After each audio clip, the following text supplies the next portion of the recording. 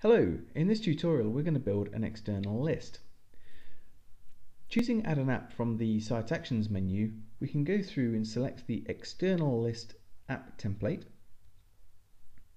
provide a name for our external list, and that's useful to display a name that will be meaningful to the end users. And we can also choose the data source configuration external content type that we would have created earlier using SharePoint Designer or BCS MetaMan. Now we can select from the external content type picker the external content type that we wish to use. So we're going to use the customer's external content type that we would have created earlier using BCS MetaMan. Choose OK and then hit Create. The external list is created for us and it will also display under lists on the quick launch. So we can go through and navigate to the external list and you can see how the data has been provided. Now using BCS MetaMan, I went through and I created multiple methods. So the first thing to point out is that we have our getAllCustomers method, but we also have a German customers method as well. So we can click onto the German customers method and see all of our German customers in one place. So just as a recap, how we were able to do that was once we had connected to the customer's entity, we went in, clicked Configure Entity, and under Methods, we were able to add an additional method.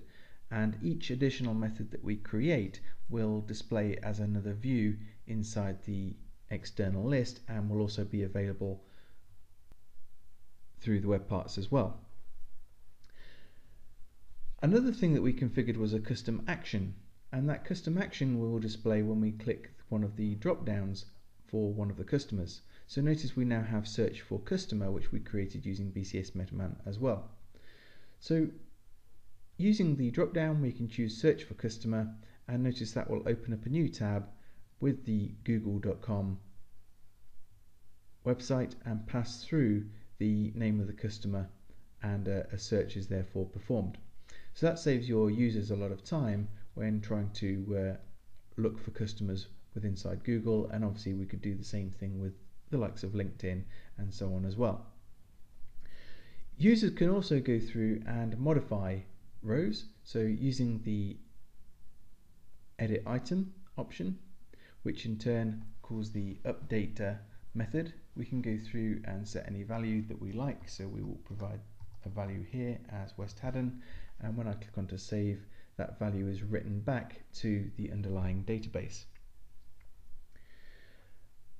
When navigating to the list ribbon, you'll also notice that you can build additional views manually if you want to, just like you would do if you were using SharePoint lists out of the box.